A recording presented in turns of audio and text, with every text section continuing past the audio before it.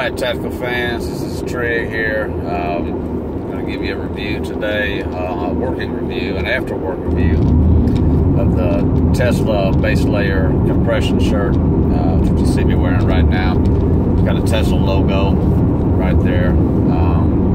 This is black, obviously. I think it comes in different other colors. Black is what I wear. It has to go under a uniform. I am coming back from work. So this goes under a long sleeve shirt. This is what I wear during the summer, a long sleeve shirt, and these Tesla Baselayer compression shirts. They are designed to keep you cool.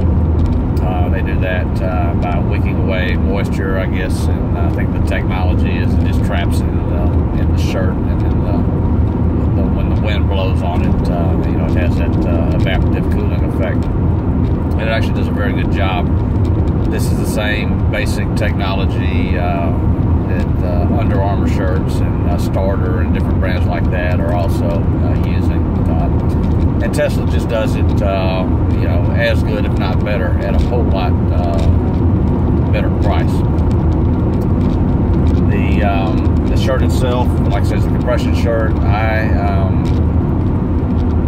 bought the shirt based upon in terms of sizing on the recommendations that Amazon put forth. These shirts are made in the Philippines.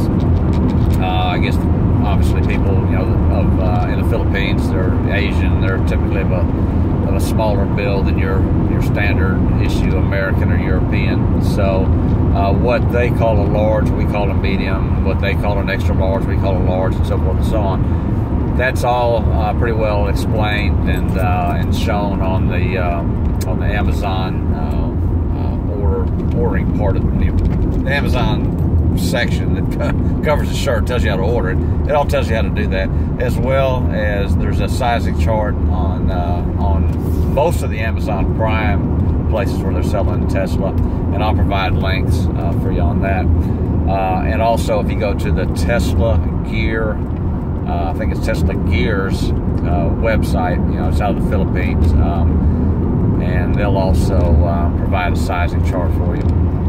But a lot of people on Amazon seem to make it real complicated to order these shirts. I didn't find it complicated at all.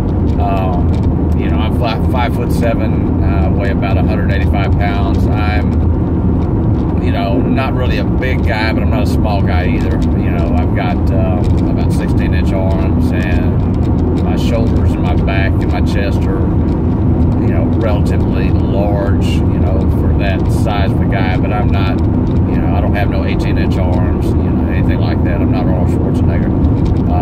So I guess I have an athletic build, a weightlifter sort of build. Used to be a weightlifter build.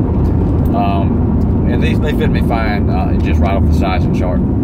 As far as keeping me cool, like I said, these go under a long sleeve uniform, law enforcement style shirt. I do work in a correctional environment.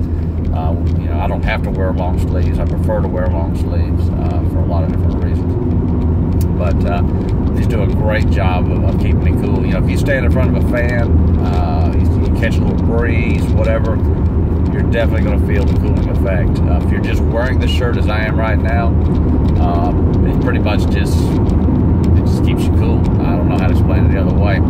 I've been wearing these shirts for a while now. I've got the short sleeve. I've got a couple of the, I guess you would call it, the no sleeve, the wife beater style as well. And I also have a couple of long sleeve. I don't wear the long sleeves too much, and it's not because they don't work or anything like that. I just don't like to wear the long sleeve Baselayer shirts. It's not because there's anything wrong with them. It's just my personal preference based on what I like to wear, what feels right on me. I also prefer the short sleeve over the wife beater style, the no sleeve style. And again, that's just a preference. It's not, it's all the same material. The shirts are the same. It's just more or less material and more places or less places. So if you prefer long sleeve for whatever reason, you know, those work just fine. If you want the wife beater, no sleeve style, that's just what you wear, then they're going to do just fine. Me, this is basically a t-shirt type coverage, and that's what I like, and they do a great job. The material itself it's soft. It's not scratchy. It's not rough. It doesn't have a bad texture. It's very much like a really fine t-shirt type material. Almost, I'm not gonna say it's jersey, but it's probably very close to jersey, I guess. It's not really that soft, but then again, it's, you know, it's just fine. It doesn't irritate you at all. It's not bothersome. The neckline on it is fine. You know, the length on it's fine. It doesn't ride up too much. You know, there's enough length on it for me to get down, you know, below, you know, my belt. So, you know, basically, you know, I'm not wearing this for, you know, 30, 45 minutes and the hemline bottom of the shirt's right underneath my nipples or something like that. It does just fine in terms of keeping that. So, you know, for us guys, you got to wear a uniform. You know, if you're in corrections, you're in detention, you know, you're first responder some type, you know, law enforcement, whatever, where you are pretty much required to wear an undershirt, and you're going to be working in the heat. You know, particularly if you got to wear some kind of a vest or something like that. You know, we don't wear the so-called bulletproof or bullet resistant you know, body armor type stuff, but we do on occasion wear what we call a thrust vest. You know, it's essentially you know, protects against knives and shanks and things like that. You definitely want to have something like this on underneath you. You know, every little bit's going to help. You know, you can't make it any less hot. Hot is hot. You know, this doesn't make the sun go away. You know, it doesn't lower the temperature of the air around you. But in terms of just having to deal with heat, you know, this is the way to go. Also want to tell you, you know, I'm wearing the Tesla underwear right now. I'm not going to show you the underwear. You know, thank God for that. If you want to see the underwear, this is not the channel for you. Find another place to be. But I'm wearing the Tesla. It's a boxer brief style, you know, underwear, and I'll provide a link for that as well. And I bought that, taking a chance. Didn't really quite know exactly what I was going to get. I mean, I didn't have a problem or any worry about the Tesla quality. I just didn't know what exactly I was fixing to get, and I'm very happy with it. Again, you know, nobody wants crotch rot. You know, nobody wants a swamp down there, you know, in their shorts. And this, you know, the Tesla, you know, base layer cooling style, you know, briefs. They're, you know, like I said, they're boxer brief coverage is what I have. I think they sell some different varieties. They work real well. Now these are the shorts are not compression. They're not compression like this. They fit about like a boxer brief fits. They're not super snug. You know, they're not going to take your weapon and, you know, strangulate or anything like that. It's gonna, everything fits the way it's supposed to fit.